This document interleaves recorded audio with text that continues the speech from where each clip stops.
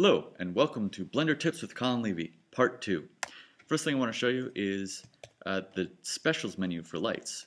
So, duplicating a couple lights here, turning this one to Spot, and going to make it Buffer Shadow.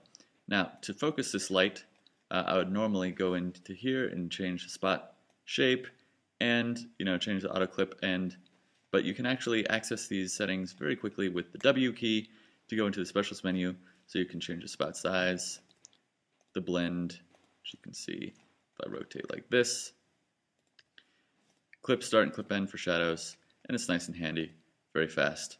And it works best with buffer shadow lamps, but you can also change settings for all of them.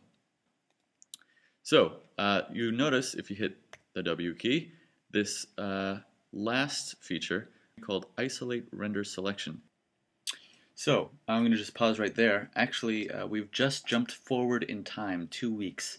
I'm at home right now. Basically, I have to re-record the second part of this tutorial because actually Blender's functionality had changed. So I've got 3 lights here, and now if you hit the Specials menu, you'll see that this feature has been updated. No longer do you have, I forget what the terminology was, but you now have 2 options here: restrict render unselected and clear all restrict render. Confusing. So to see what this does, let's open up the outliner and set it to same types. So what it's going to do is everything in your scene that's the same type as whatever you have selected will show up here. In this case, I've got a lamp selected, so all the lamps in the scene are going to be selected, or going to show up. When I change the selection to this cube, you'll see all the meshes or the objects. So here we go. We see 3 lamps here, and basically these features here make it really quick and easy to isolate one of them or several to render. A lot of times when you're working on really big, complex scenes with tons of lights all over the place, it's really important to be able to very quickly know what each of your individual lights are doing, and if there's, for example, a shatter buffer issue with one of your lamps and you don't know which one it is, this is a quick way to sort of test.